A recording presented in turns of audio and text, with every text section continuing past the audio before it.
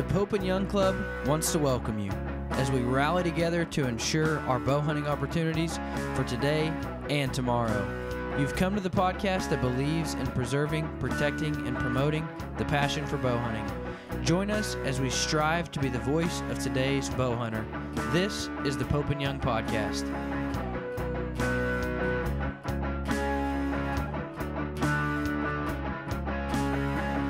Hello, everybody. Welcome to the Pope and Young Podcast. Jason Roundsville here, joined as always by my co-host Dylan Ray. And we have with us from Boone and Crockett, we have Justin Spring with us today. He is the director of big game records for Boone and Crockett. Justin, welcome. Thanks, Jason. Hey, I know it's kind of interesting. We're chatting the other day, and Dylan and I, and we're like, how come we haven't had anybody from Boone and Crockett on? And we didn't have a good reason. We're just like, I don't know. We see these guys, we work with them, we partner on a number of things, and it just never, I don't know why it just never sprang up. So we thought, you guys have your big event coming up, and we thought we'd have you on to talk about, BNC and your big convention and awards program and everything that you've got going on. So I would love to get a history, like if you could maybe give a history of BNC and why you're here. Because I don't think a lot of people realize the premise behind some of the records organizations. I know they don't for us. Right. So, I mean, the abbreviated history, Boone and Crockett was started in 1887 by Theodore Roosevelt. He and some hunting buddies that had been out west, they saw the devastation of wildlife. They wanted to do something about it, so they formulated this club. One of the first things that we started to do was the National Collection of Heads and Horns. The idea was at the time that all these species that we're fortunate enough to have today were going to be extinct. And so the very beginning of records on the BNC side was trying to get the largest member of each species to show our generation basically what used to be here. You follow along with the club's history. It kind of parallels that of the story of conservation in North America. Pittman Robertson Fund, National Forest Service, all this stuff is all very tied to BNC. We could spend the whole time talking about that. But basically we get into the 40s and 50s, conservation's working. The club, Boone and Crockett, decided, hey, we have this data. We no longer need to save the top specimen because we're saving wildlife as a whole. People can now go out and see them, in the parks, in the forests. And so in 1950, they revised the scoring system, set it up to gauge big game management successes and failures. And then, as you guys know, in the 60s, we were approached by Pope and Young and asked if they could work with our system as well and create a similar organization for scoring.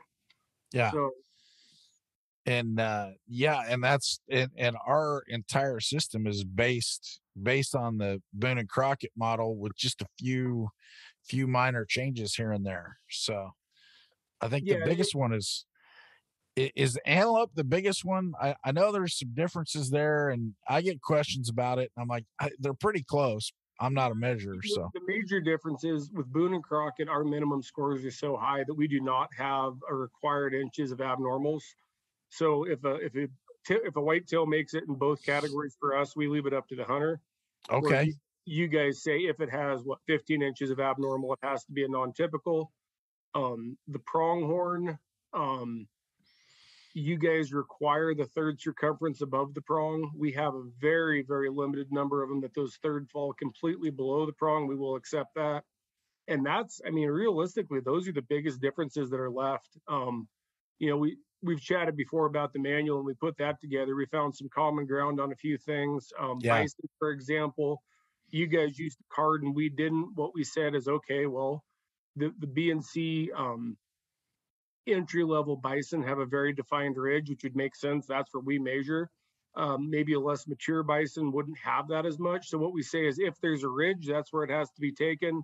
If there's not a ridge, you're appropriate to card the base. So it's very, very minimal differences. Nice. And we work really hard to make sure it's easily understood by everybody. And why those differences exist where they do. Yeah, and I know even some of our position statements, as we've been working on them, we'll reach out so that we can get your guys' take and say, hey, before we just go out on a limb here, what's something, how does Boone and Crockett treat this, so that we're not always the same, but we try not to go in without at least understanding each other's version of why the rules are a certain way. Oh no, and for sure. And I mean, to me, it's always been very clear if there's a particular, um, slight difference, it generally comes down to the variation in mission. You guys are for the protection and betterment of bow hunting. We're looking at wildlife management. 99.9% of everything is going to be the same, but there are certain issues that we do differ a little bit on, but it's very, very explainable. Yeah. Yeah. And I know, and then you guys take walruses. How many of those do you get in a year? We still get a few. There you can pick them up in Alaska still, so we still do see some pickup heads. There is some coastal dwelling Native Alaskans that do harvest them. We do see on occasion a harvested walrus, not commonly, but they're around. So every once in a while we'll see the occasional Atlantic come in. They can't send them to the lower 48. You can't import them, but they can be scored and verified in Canada. So it's not unheard of, but it's noteworthy when we see one come through the door. Gotcha. Okay. And then how about one of the things, as I was looking through one of our first books, we used to have a category for jaguar. Have you guys ever had a jaguar category? We have and still do. Still do. Okay. Yeah, Boone and Crockett, we just because they can't be hunted anymore, that doesn't mean that it's not still scientifically valid. We accept picked up heads. We're looking at what that species has done. It's just as important to say we used to be able to harvest these. We can't now. But say a jaguar wanders into Arizona, dies of natural causes, we would put that in the book because that habitat did create that animal. Okay. So we still have a jaguar category. No, we haven't got a jaguar in the 14 plus years that I've been here, but yeah, it's still a category we recognize. Very cool.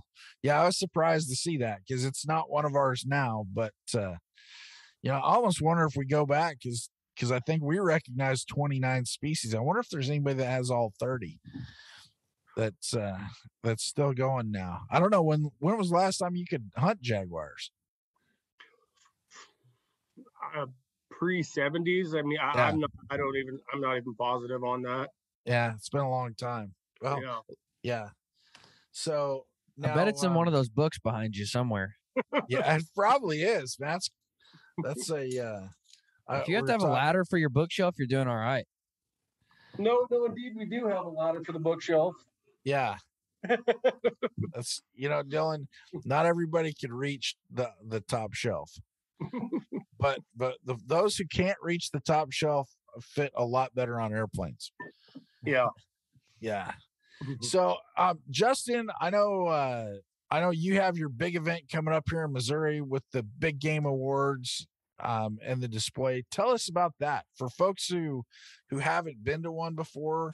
What can they expect at that? Yeah, so the event is July 21 through 23.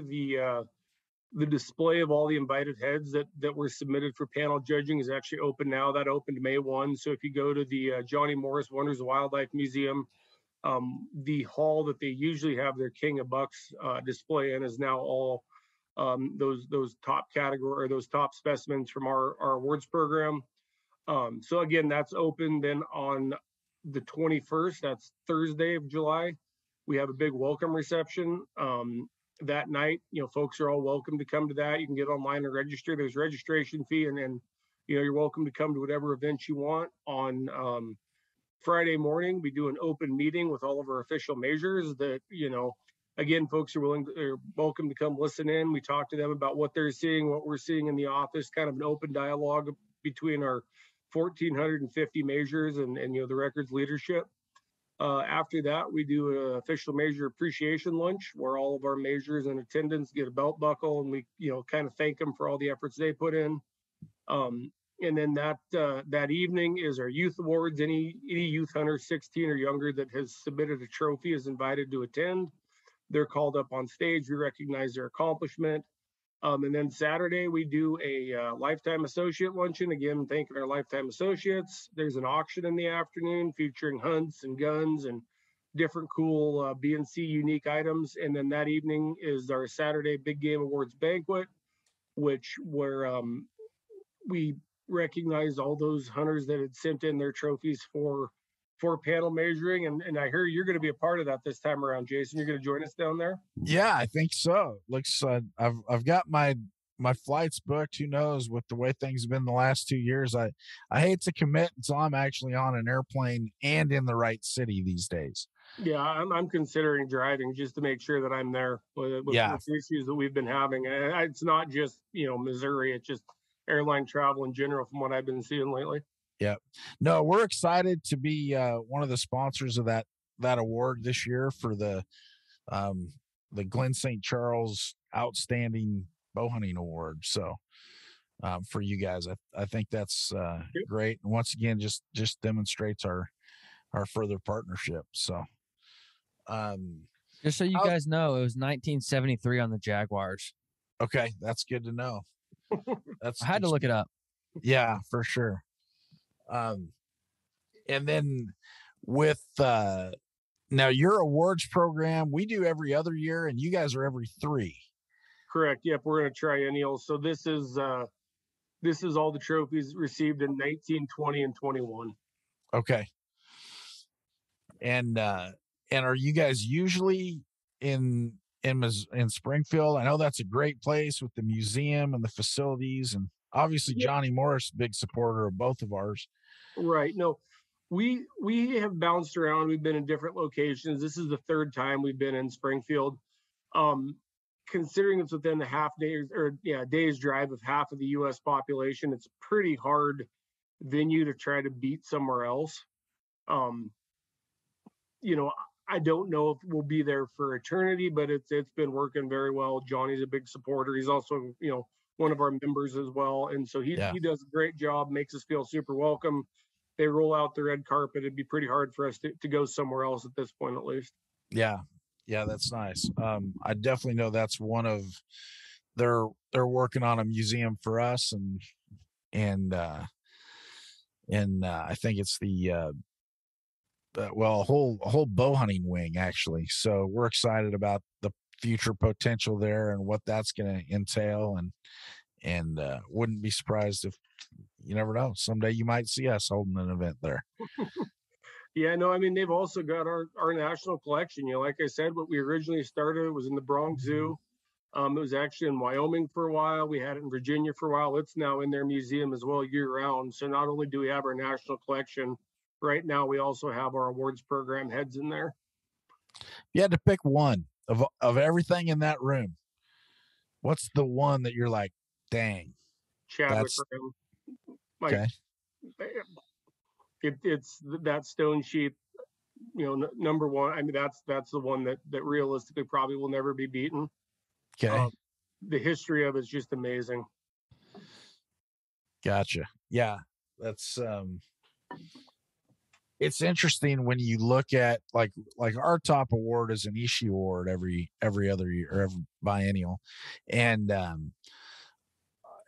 it's interesting hearing the discussions of how those are selected and the thought that goes into who's going to get it, if we're even giving it out, because we've had a lot of years where we have not had a trophy that we felt was, I mean, even world records where we just thought, it's not truly spectacular, or it's right. not, it just, I look at some of these things, I'm like, man, it's pretty impressive. So, but I do know not only how they hit our records, but even how they hit your books has some kind of bearing on the Ishii Award as well.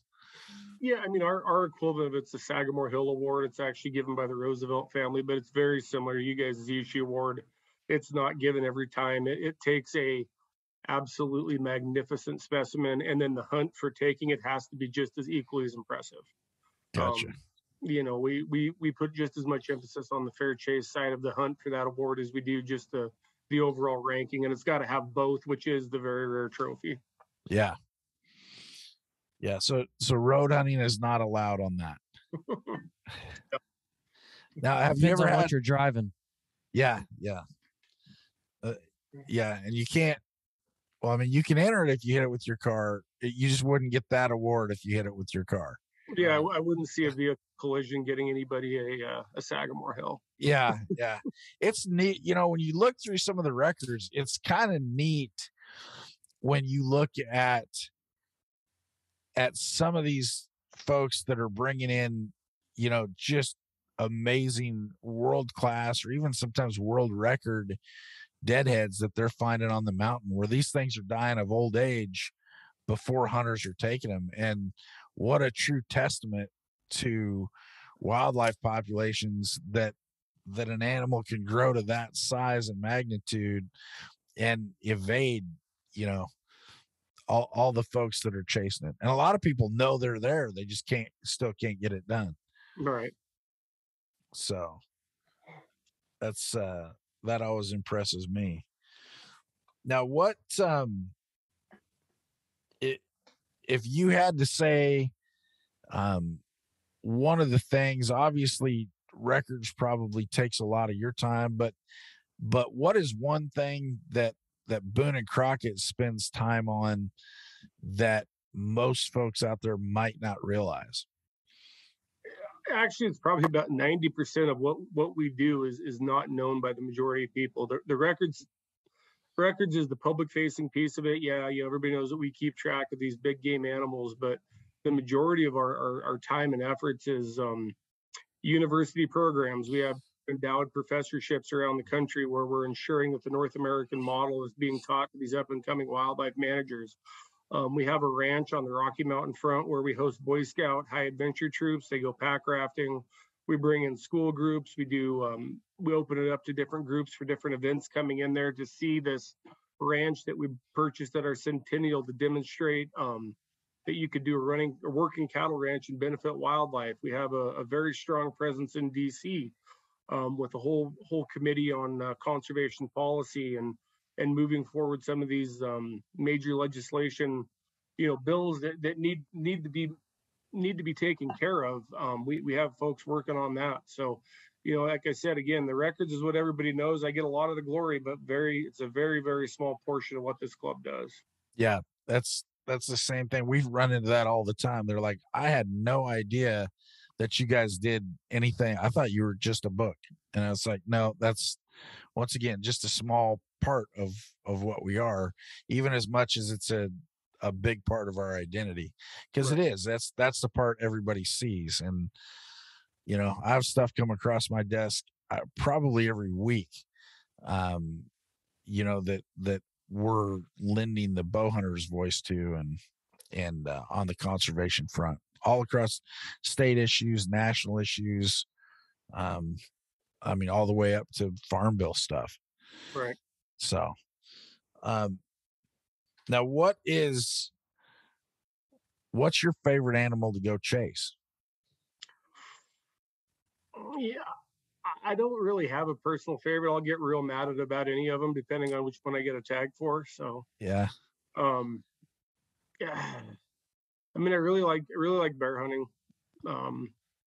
Spot and stalk bear has always been a pretty cool thing for me. A time of year that there's usually not a lot of people out there. Been kind of cooped up all winter. That seems to get me pretty excited. But that's what we're just wrapping up. So maybe that's why that's my answer today. Yeah. Yeah, I think it was Jack Frost is we said, hey, what's your favorite hunt? He says, my next one. Mm-hmm. We're like, what is that? He's like, I'm just going home to hunt whitetails, but that's my, whatever I've got coming up is kind of the next one. Right. And so for you, what would you consider your best personal hunting trophy? Oh man, I did a 21-day moose float in Alaska, DIY thing that we killed a pretty good bull on, and that whole experience, being out there for that long, doing it on our own, was by far the best. Trophy wise, maybe it's not the biggest bull ever, but like I said, I mean, being out there alone on our own, doing it, everything we saw, that one kind of takes the cake for me of the best experience. Gotcha. I was kind of thinking you might slide in the emperor goose. Emperor goose is pretty awesome. Walruses, grunt necks when you're in a layout boat. That was a unique experience too. But yeah, no, I've been fortunate. I got to see a lot of cool stuff, and those experiences are all pretty unique. Yeah, very good. And so, what is on your bucket list?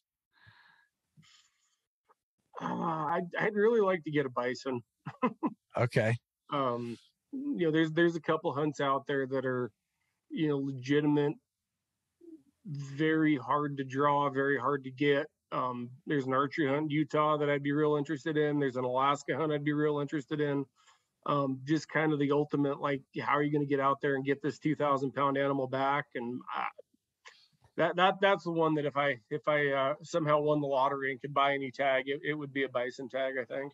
That's nice. We just had Corky Richardson on, who holds the world record bison for us. And he was talking about his hunt, and he's been pretty instrumental in Arizona with their entire bison program. So it was kind of neat to hear all that had gone in to that, even to the point of getting bow hunting allowed during the bison season. It was pretty interesting. Well, I mean, to hear it's that. interesting too. The bison's one of the few species that we were not able to overwhelmingly recover. The requirements that a bison herd has are not real conductive to a developed landscape. And so, there's not a lot of places that a bison can really be a bison.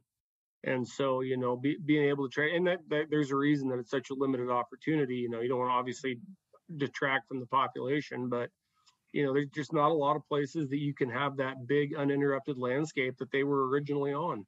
Yeah. And it's, kudos to the wildlife managers for finding ways, to allow some take here and there when the opportunity presents, and like some of these bison herds and even, that emperor goose. 10 years ago, did you ever think you'd ever be able to hunt those? I didn't. Yeah, no, I mean, it's amazing to see those recovery stories of, being on the list and then coming back to a point where, Alaska residents could hunt it, and then they opened it up to a limited number of non-residents. That's a huge wildlife success, and it's a lot of people lost on a lot of people.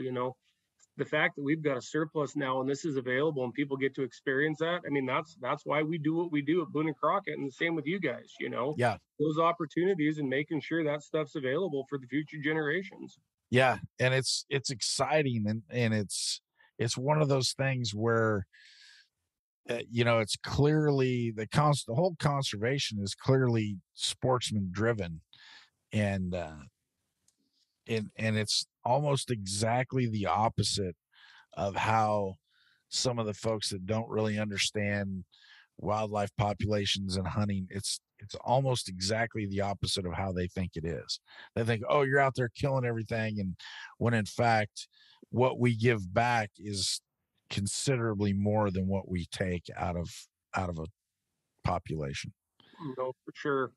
Yeah. And then the whole funding, the North American model, that's a big thing that Boone and Crockett has always tried to be at the forefront of making sure folks remember that. In fact, it was some of our members that really put pen to paper and kind of summarized what the model was and what folks use now as a definition. It wasn't like it was created, but that hunter funding, it's billions of dollars between that and Pittman Robertson. I mean, that's why we have the wildlife today, and so it's very important for folks to realize that's the funding. And you want to do away with hunting, you have a moral issue with it, you're going to lose all your wildlife as it sits now.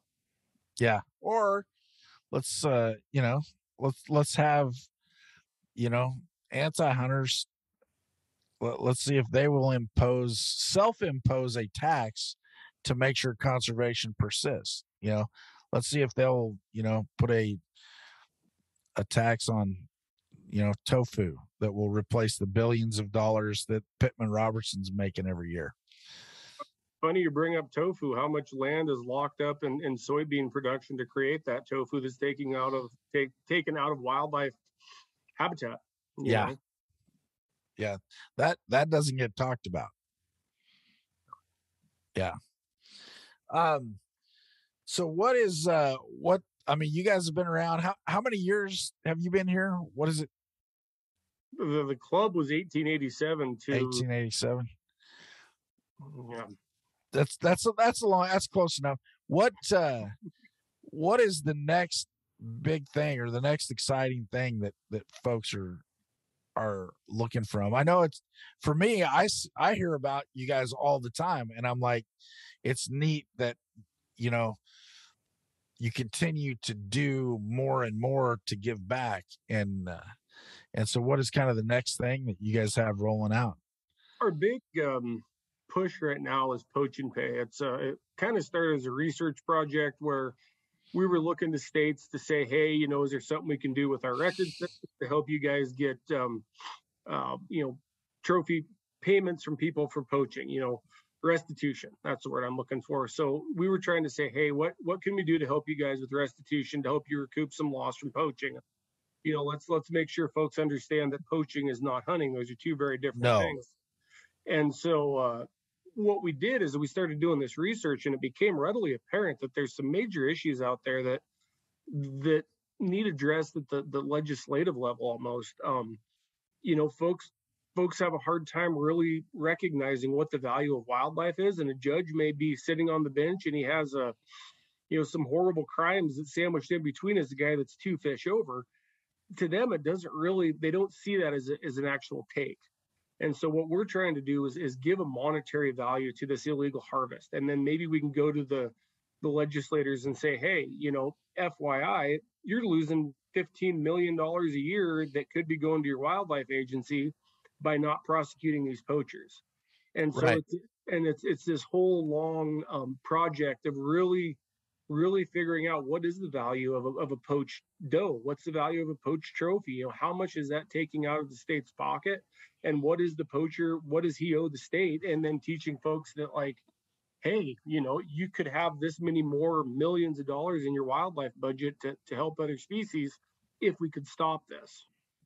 Yeah, because you look at that, we've actually measured some bucks at our office in Minnesota, because they actually go on score to determine value. And so yeah, you look at that, and especially on some of these really big animals that get taken out of season, which I liken poaching to hunting much as I do a bank withdrawal to an armed robbery. Those are exactly the same. It's like one of them is, you know, all legal and consensual, the other one is not. And no one condones it. Hunters do not condone poaching, because it takes away from us, takes away from everybody, takes away from the resource.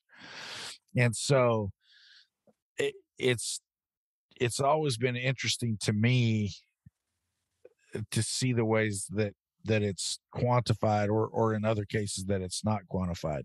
And you're like, oh, you know, a $500 fine, and you're like, well, man, I'd have paid $3,000 to have a chance at a buck like that. Or, you know, I mean, there are always opportunity costs. So it's nice that you're moving forward to show them that.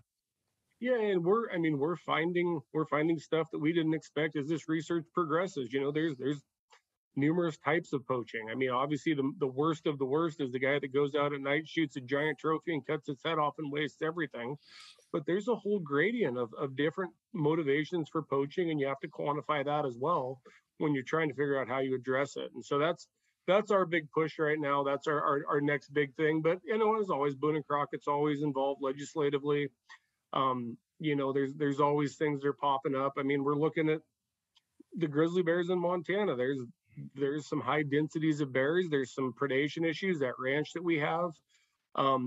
You know, we're working with the feds to see if there's some way that we can address problem bears. You know, as it sits now, the response time, either by the time they get up there to see if a kill, you know, what happened, there's 6 or 7 bears on there. Well, you obviously can't deal with all of them. They don't know who the culprit bear may be. So we're always working on issues like that we see, trying to make sure that there's place on the landscape for the ranchers and the bears. Yeah. Yeah.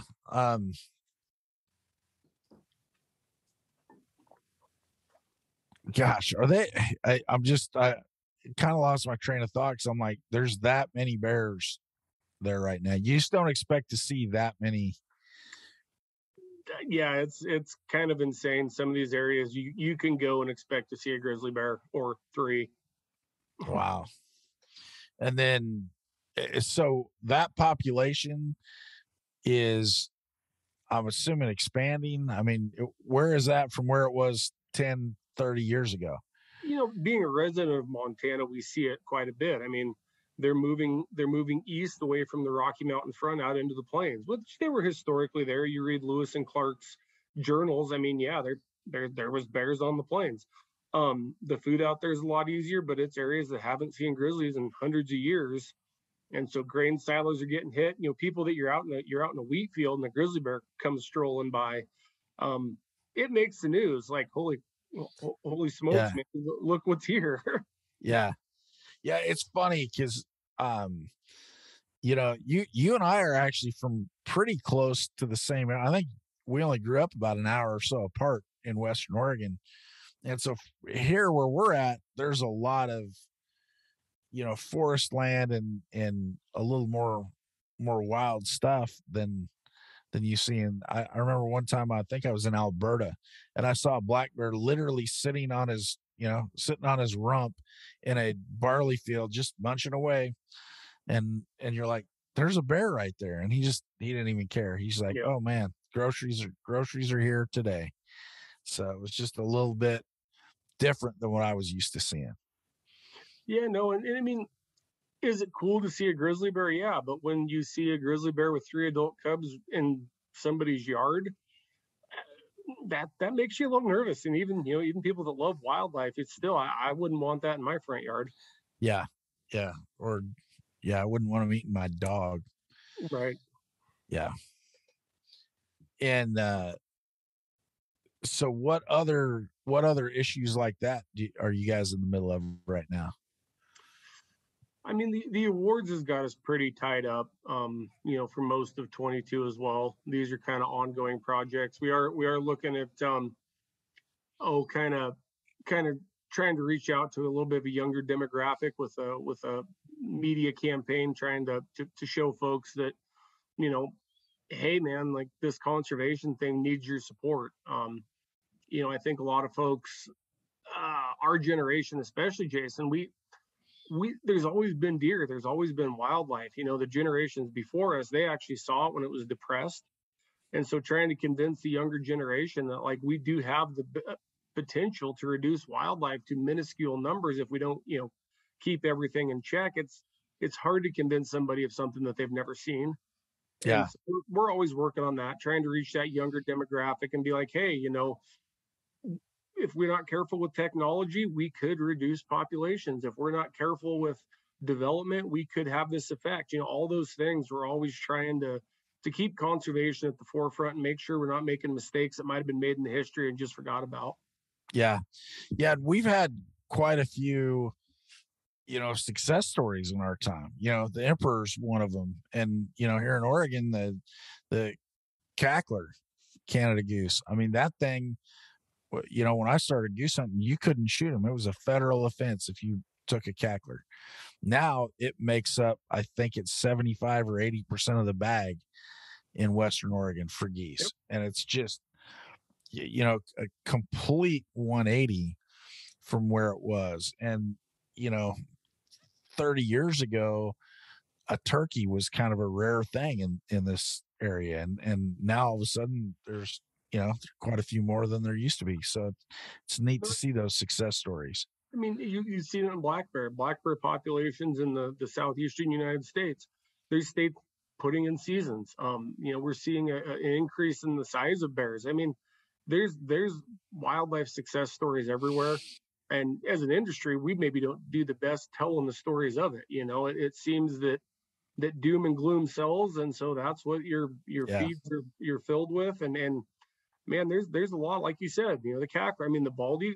How many stories are there out there that we brought stuff back from the brink, through conservation funded by hunters?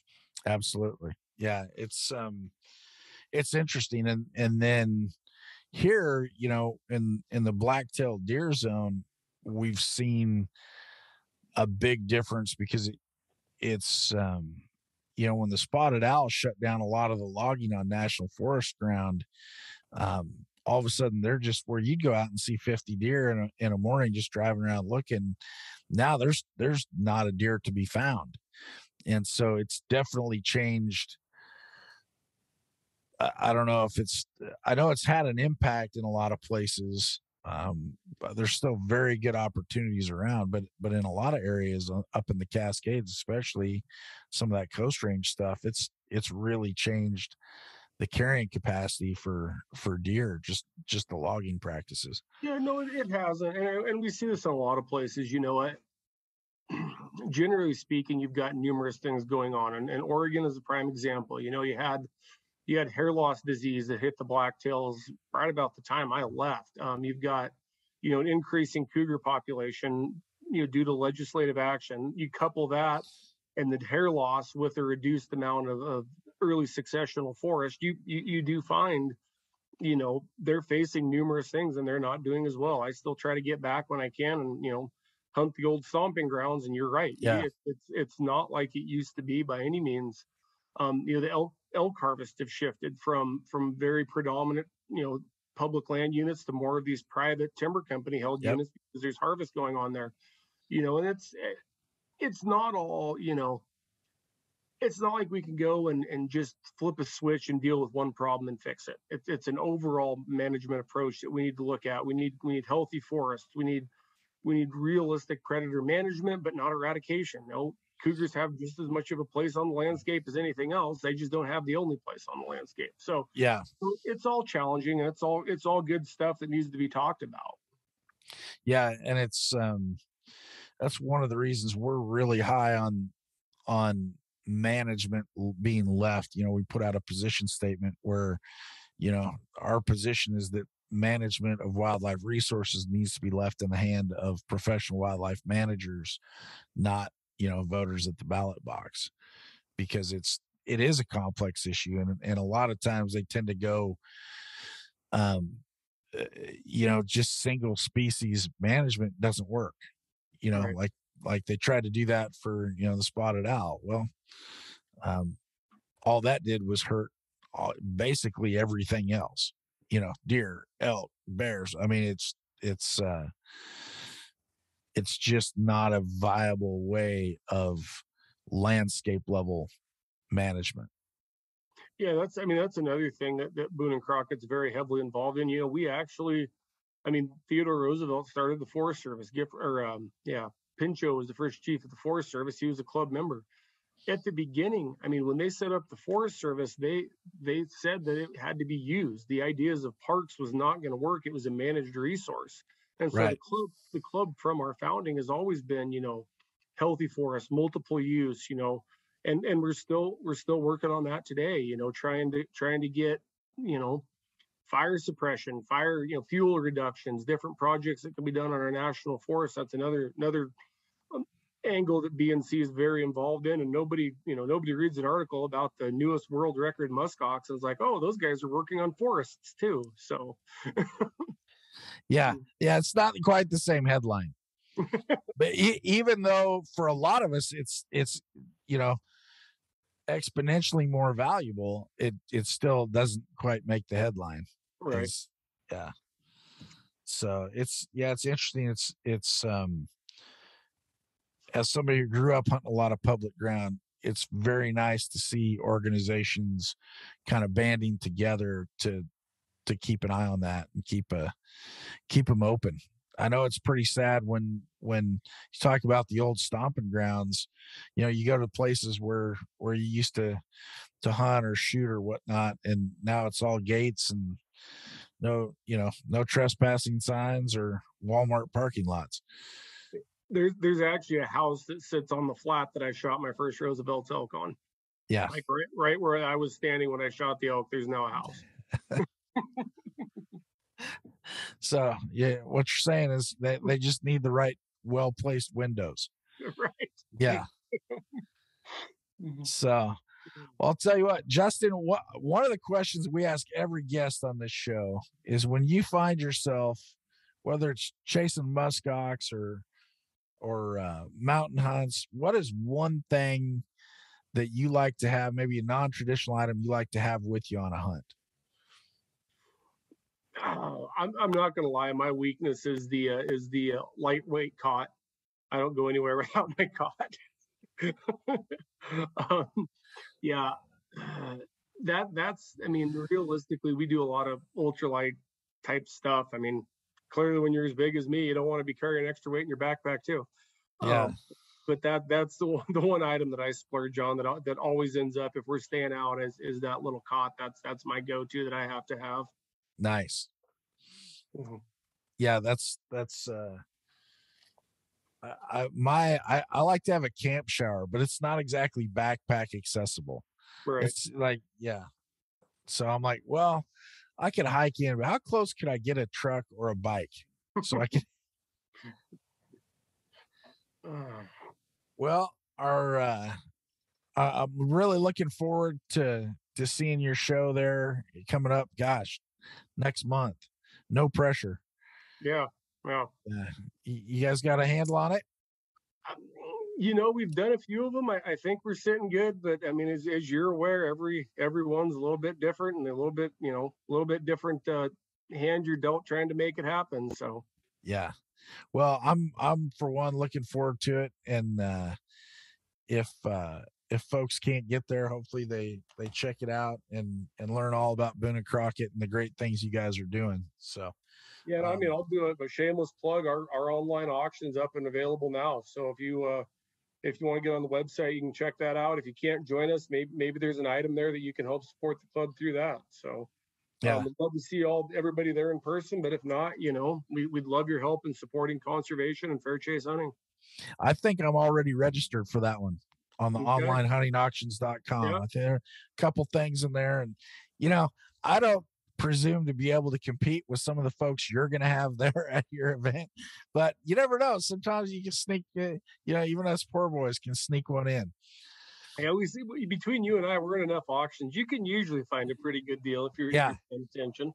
Yeah, and I've always said, the high bidder is beneficial to an auction, but the person that makes your auction is your number two bidder. Right. Because if you've got somebody willing to pay $1,000 and your number two bidder stops at 100, it's selling for $150. Mm-hmm. If your number two bidder goes to $950, it just sold for $1,000. They didn't spend a penny, but they just made you $800. So yeah, we need those number two bidders. So go check it out. That's actually the same forum that we use. So our folks should be pretty familiar with it. So anyway, Justin, thanks for joining us today. As always, we appreciate the partnership and working together. I know there's a lot of things that we do, from the measuring manual to the joint classes, and we look forward to continued partnership, and I'll see you next month in Springfield. Yeah, well, one quick question for you before you get off. What's your next event for your field judging championship? We're actually working on that right now. That one was a lot of fun. Dallas Smith and his team put on a really good show. We're trying, and it was so great at the Baku Center because we had space indoors to set up trophies and mounts and optics. And so we're actually trying to go through the logistics of taking that on a wider scale, getting it to mountain archery festivals, getting it to all these other places where we can find a way to logistically make it happen. I think you qualified, so you'll get to. I did, and I had a lot of fun with that. I think it was a really good idea you guys came up with, and if there's anything we can do to help you promote that, let us know. We sure appreciate it. Yeah, it's I'm not a measurer, and that was part. I mean, you were there. Tim, our director of records, was there. We had a bunch of official measures, and we actually had a measuring class that a lot of them participated in that. And so I was actually close, or I was actually glad that I just got close on a few. I didn't place in the top 3, but I wasn't, I'm just like, oh man, I have no idea. I just hope I'm not 20 inches off. So The one, I think that whitetail gave me some fits. I think gross, I was pretty darn close, but the net had some nuances that nobody like me was going to get. So Yeah. that was a lot of fun. So no, appreciate it. And we'll definitely keep you guys in the loop and make sure that we're partnering on that as well. So Justin, thanks for joining us, man. Look forward to seeing you here before too long. Sounds good, Jason.